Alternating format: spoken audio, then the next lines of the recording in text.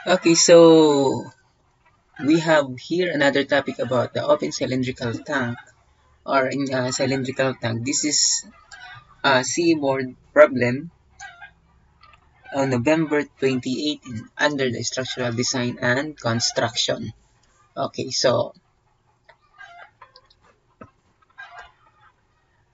the problem says that the steel tank has a diameter of 3.5 meter and the wall thickness is 6 millimeter. The tank is 4 meter high. So ito yung tank na yan. That is a steel tank and it has a 4 meter high and 3.5 meter diameter. And the wall thickness is 6 millimeter. Okay, question number 1. Determine the maximum height in meter to which the tank may be filled with water if the allowable stress is 5.5 megapascal. Okay, so that would, the letter A is 1.9, letter B 2.0, and C 3.42, and D 1.24. Okay, so for number 2, the steel tank is subjected to an internal pressure of 0.05 megapascal, or that is 50 kilopascal. Find the allowable bursting force in kilonewton per unit length. Okay, so we have here choices also. And for number 3, the stress is limited to a 10 megapascal. Find the allowable internal pressure. Okay, so that is the question for number 3, and we have also here another, but this has a limited stress of 10 megapascal. Okay, so we go now to number 1. Determine the maximum height in meter to which the tank may be filled with water if the allowable stress is 5.5 megapascal. Okay, so the question is determine the maximum height. So ito yung height na yan. Ano? Ito yung height na yan na hinahanap. But this has an allowable stress. So ibig sabihin, ito lang yung allowed na stress na pwede nating magawa.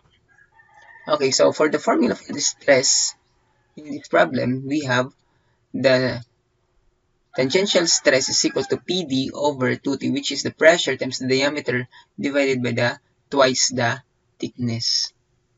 Okay. So, since mayroon tayong allowable stress, dapat hindi na tayo pwede mag-exceed sa 5.5. Ito yung allowable stress na yan. Hindi kaya less than or equal the allowable itong computed natin. Kasi hindi tayo pwedeng lumagpas nito.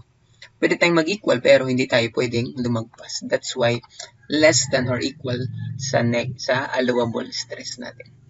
Okay. Okay, so this is PD over 2T and that would be our formula. Okay, so but the question here is the height, the maximum height. Ano, ito yung height. So wala naman tayong ditong height. Eh alam naman natin, this is the pressure since tubig to.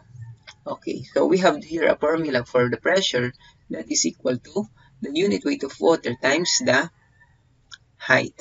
Okay, yan yung ipapasok natin dyan sa pressure na yan. So substitute natin yan yung pressure nito. Okay, so that would be our formula. And yung hinahanap natin is height. Okay, so mangyayari, pupunta to doon. Tapos itong dalawa, dito sa baba.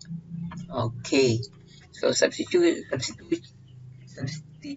value, we will be having our height is equal to 1.922. Okay, since our choices here says 1.8, 2.0, okay, 3.42, and 1.24. So ito, wala na to. Itong dalawa. Hindi na yan. Ikis na yan. Ikis na. So ito na lang.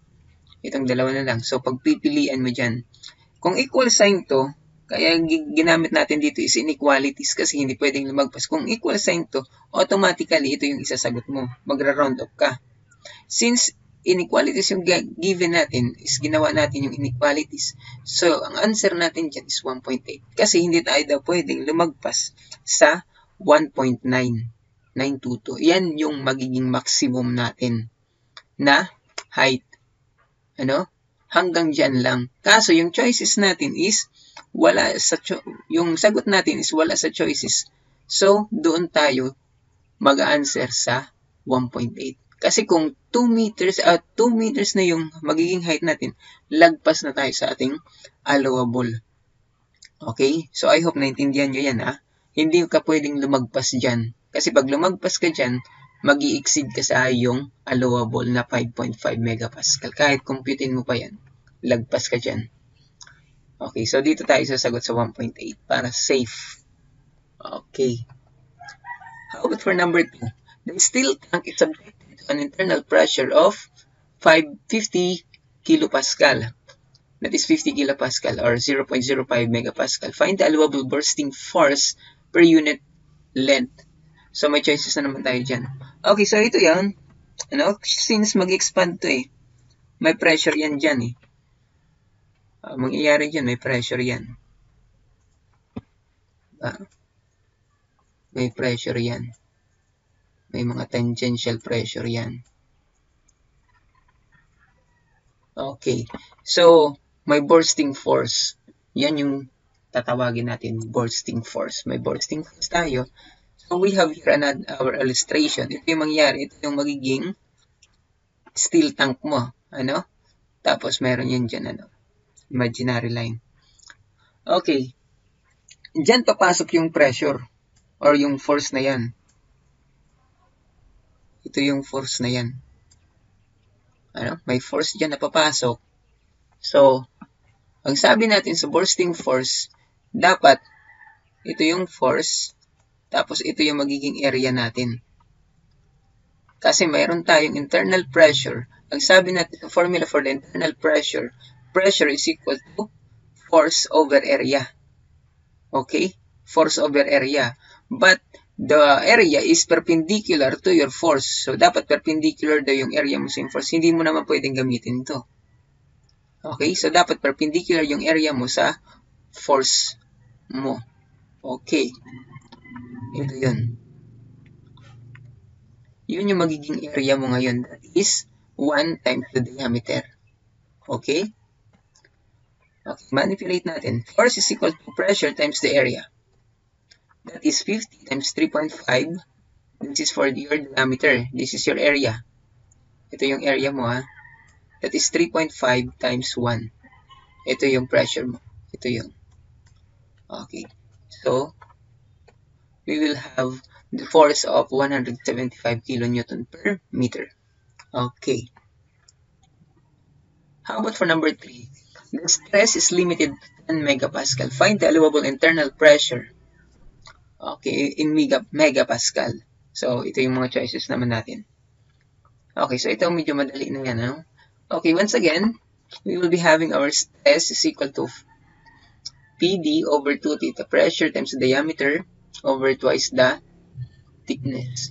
Okay, since mayroon na naman tayong allowable, yung allowable natin is 10 megapascal. Ito yun. Okay. From this formula, okay, ginawa natin ito yung hinanap internal pressure. Okay, yan. So, this is 10. This is limited to 10 megapascal. That is your allowable times the 2 times the thickness. Tapos itong 3.5 times, actually, sorry, this would be 1,000. Dapat 1,000 yan. So that it is, ito megapascal, ito magiging millimeter. So dapat itong meter yung magiging diameter mo. So times natin yun sa 1,000 para maging millimeter. So cancel out, ito yung matitira, megapascal. Kasi yun yung hinahanap natin na unit megapascal. Okay, that is 0.034